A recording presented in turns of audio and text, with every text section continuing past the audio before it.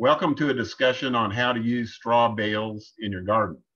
My name is Phil Raudebush, and I'm an Extension Master Gardener volunteer in Buncombe County. I've used the straw bale gardening concept in the past to grow both vegetables and herbs. And today I'd like to share some basic information with you about straw bale gardens and encourage you to try this gardening technique. If this presentation makes you want to explore straw bale gardening further, these are some other resources you might find valuable. The extension services at 3 universities have published information on straw bale gardens. The publication numbers shown here can be used to find the appropriate information. The Clemson publication is the most current and comprehensive, and it is the best summary of the straw bale gardening methods that I'll discuss today. I got started with straw bale gardens with this book by Joel Karsten. Joel Karsten is one of the gurus of straw bale gardens, and his technique is the one that has been adopted by publications with most of the extension services. This book was published in 2013. He recently published a second edition in 2018, but it was this first edition that really got me interested in straw bale gardens, and it's the techniques that I'll share with you today. He also has a website, strawbalegardens.com, where you can purchase his book. It has other information about straw bale gardening. Now, since he published his book, there have been a number of other books that have come out about straw bale gardens, but I have not read or reviewed those, and this is the source that I'm going to rely on today. So here's an outline of what we're going to cover in this presentation. We'll talk a little bit about straw itself, what I call straw basics. We'll then talk about some of the potential advantages of using straw bales for gardening.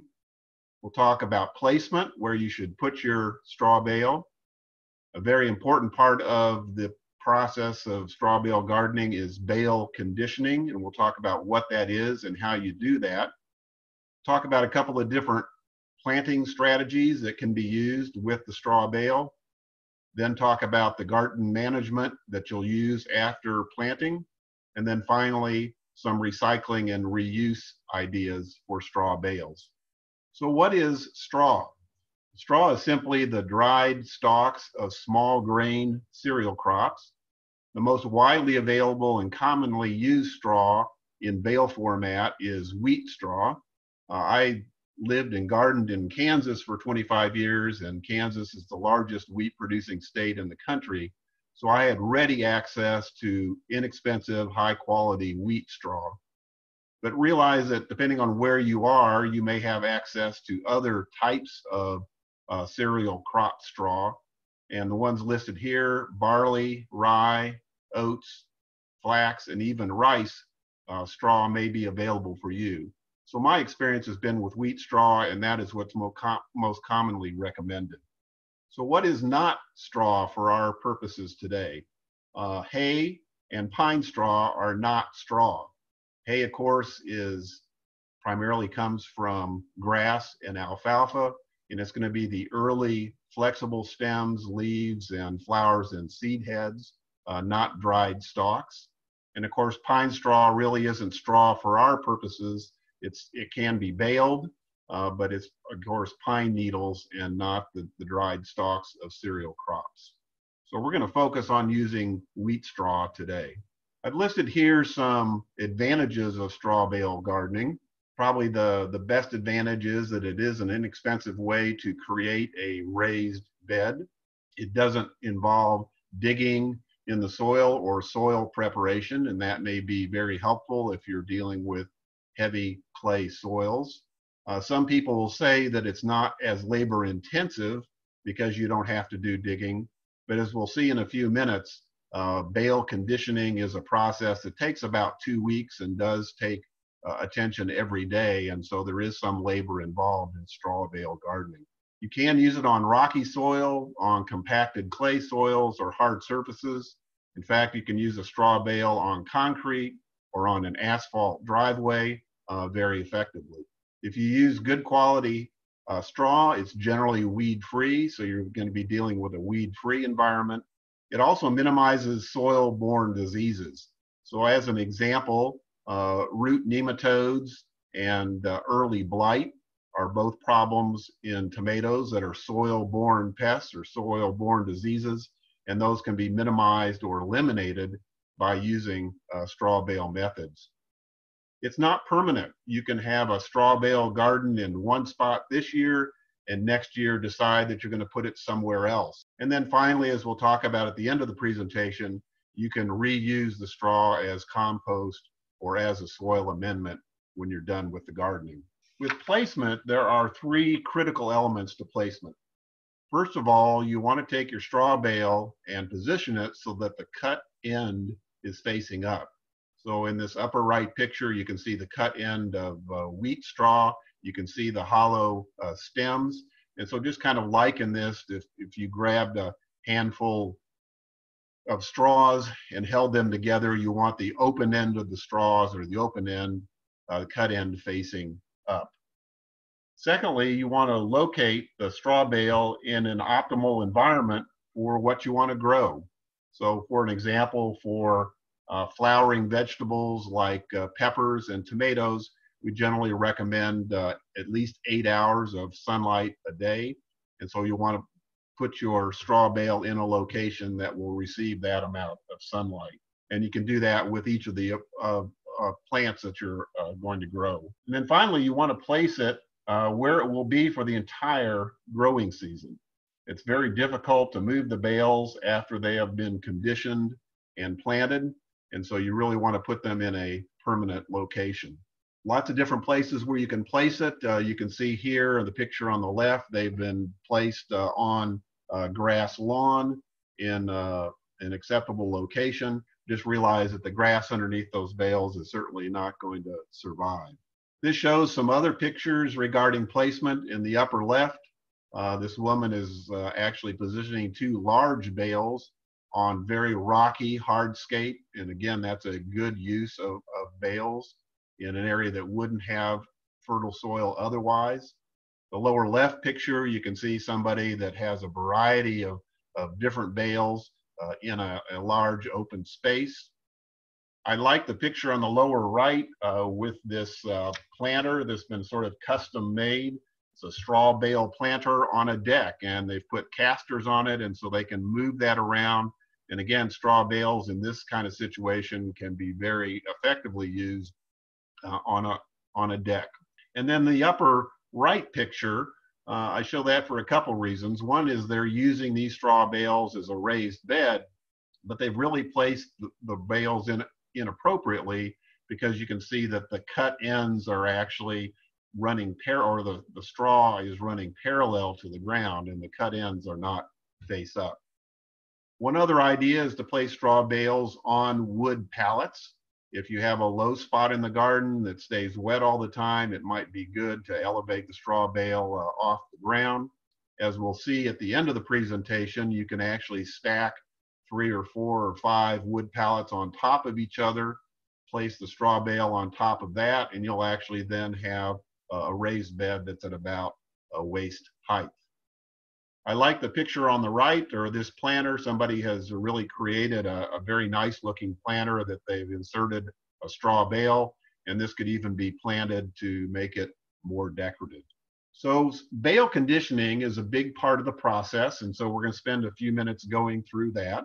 And bale conditioning is nothing more than creating an environment that begins the straw bale decomposition. In other words, let it rot. And to understand bale conditioning, it'll help to use concepts that we normally discuss with composting. And for composting to occur, we generally talk about 4 key elements: browns, greens, air, and water. And we use these 4 elements to create an environment that promotes the growth of bacteria, fungi, and actinomycete organisms that promote decomposition or rot. So if we think about it, our straw bales already have 2 of these 4 elements. We talk about browns in composting, and browns are materials that are high in carbon and provide an energy source for the microorganisms. And of course, straw is nothing but a brown. For efficient composting to occur, we also need a source of oxygen. It occurs most efficiently in an aerobic environment. So again, straw inherently has lots of pockets of air throughout it. So what we really need to do is provide water and greens. Water, of course, is an essential element for all living organisms. And so one of the first things we're going to do for conditioning is adding water to the bale. And greens are a source of nitrogen, nitrogen being a key nutrient for all living organisms. And so we're going to provide water and nitrogen as part of this conditioning process. So on days 1, 2, and 3, and this is going to be about a 2-week process, but on days 1, 2, and 3, we want to water the bales to saturation, meaning that we want to add enough water to the bale so that water is literally running or dripping out of the bottom. And this will require on the first day quite a bit of water. It may take as much as 20 to 40 gallons of water per bale to get it completely saturated the first day. So the picture on the left I show because, again, it shows inappropriate placement of the bale. This individual is watering the bale on top, which is where the stems are lengthwise, and it's not the cut end. The cut end is not up as shown in the middle picture. So this person should have rotated the bale about 90 degrees. So again, you can use water to saturate the bale. If you have 1, 2, or 3 bales, then you can just use a hose. But if you have a larger number of bales, it's probably best to use some kind of soaker hose system, as shown in the picture on the right, where you can go ahead and saturate a large number of bales with not a lot of effort. Now, I have 5-year-old twin grandchildren that live near me, and they love to get involved in gardening activities, and one of their favorite things is to water with a hose. And so you might be able to enlist some help in this as well. On day 4, we are going to add a high nitrogen fertilizer and dolomitic lime to our conditioning. We're going to sprinkle those on top and then lightly water those into the bale using what I call warm water.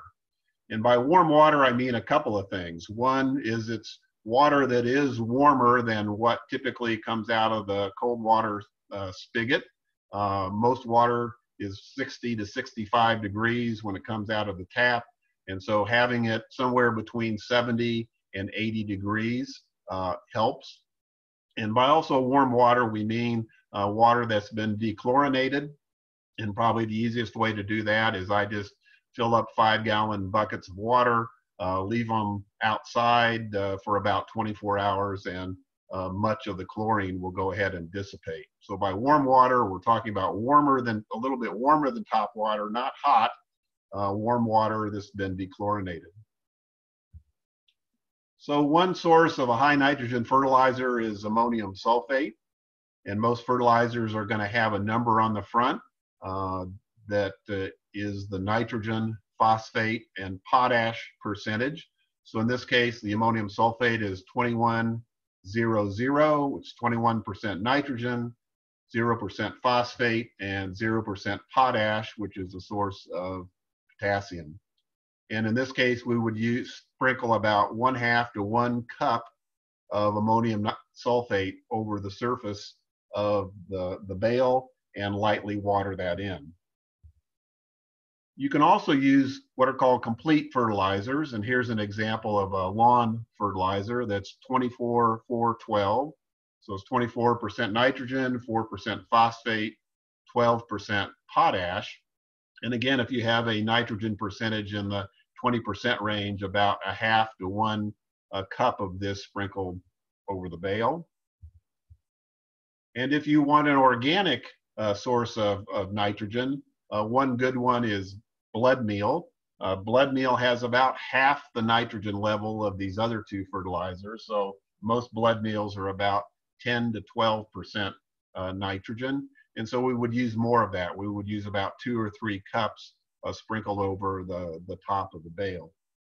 The other advantage of blood meal is oftentimes it will repel rabbits and deer. So it might be helpful in a situation where you also want to repel those pests.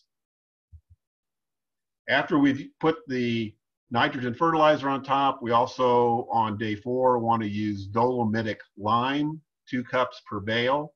Lime comes in 2 basic types, calcitic lime, which is calcium carbonate, and dolomitic lime, which is calcium carbonate and magnesium. So this provides a calcium and magnesium source in the bale.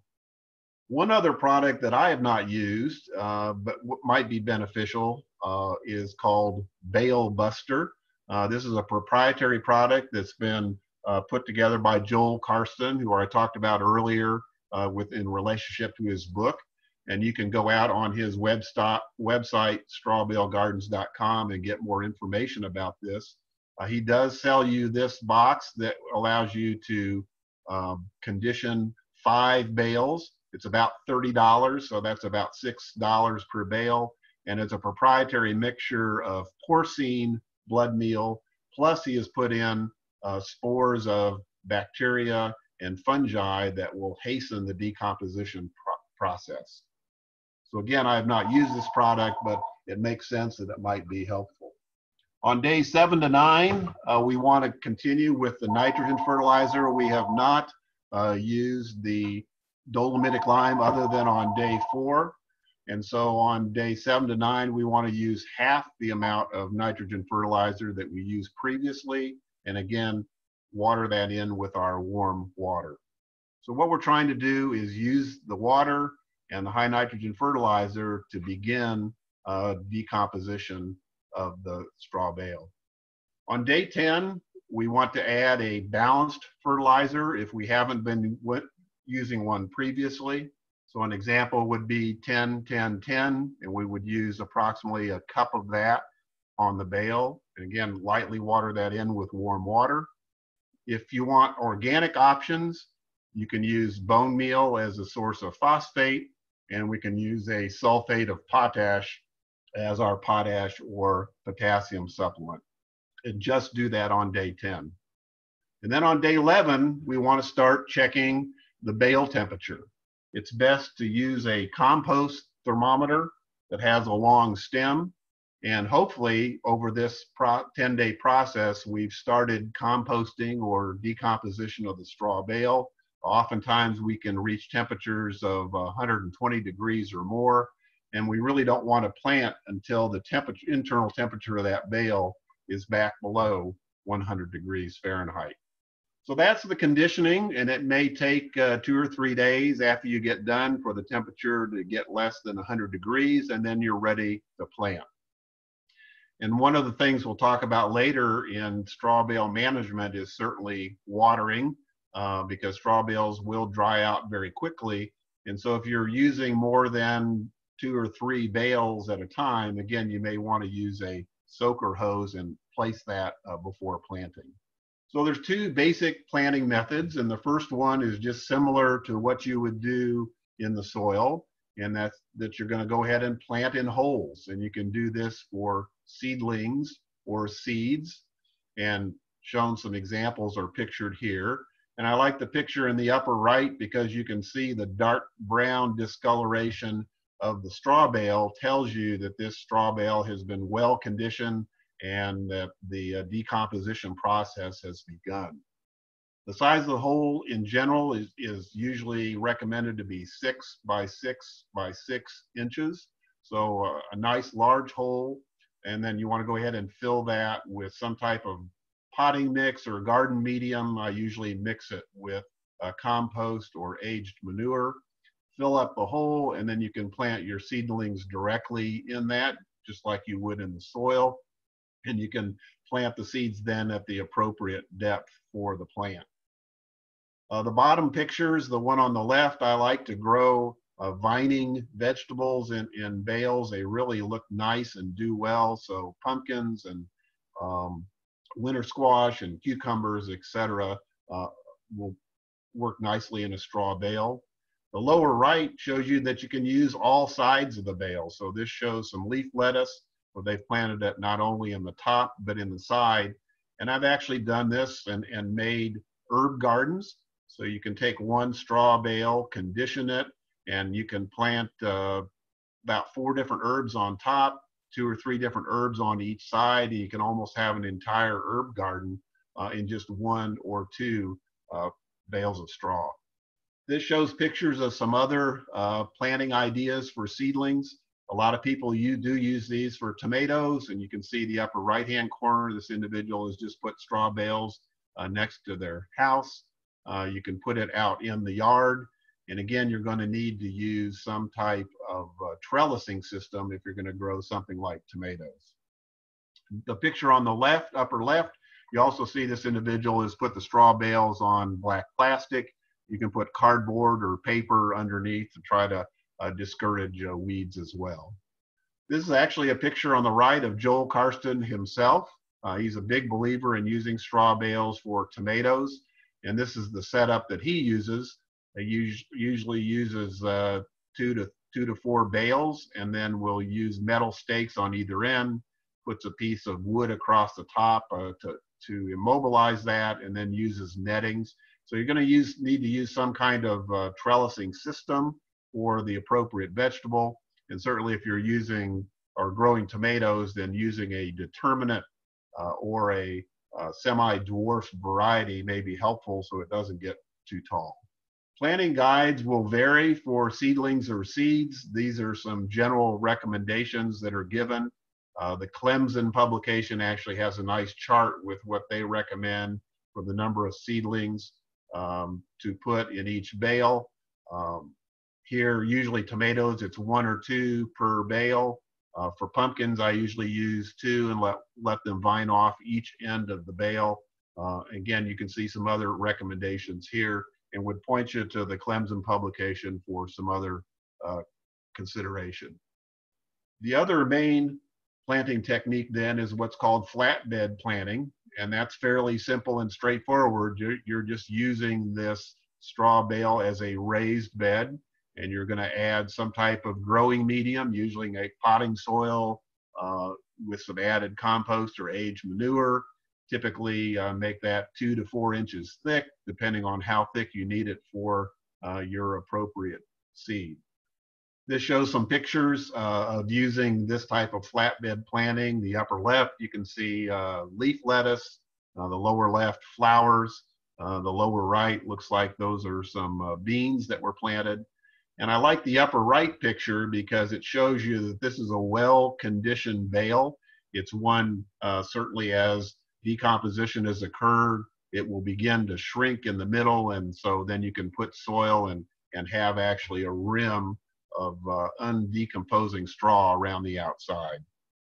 So once you've achieved planting, there's 2 major concerns with long-term garden management, and the first is water. And even though we have heavily watered the straw bale to begin with as part of the conditioning process, in hot, dry weather, they can dry out quite quickly. If you have a large number of bales, again, using some kind of drip irrigation or soaker hoses is probably the easiest.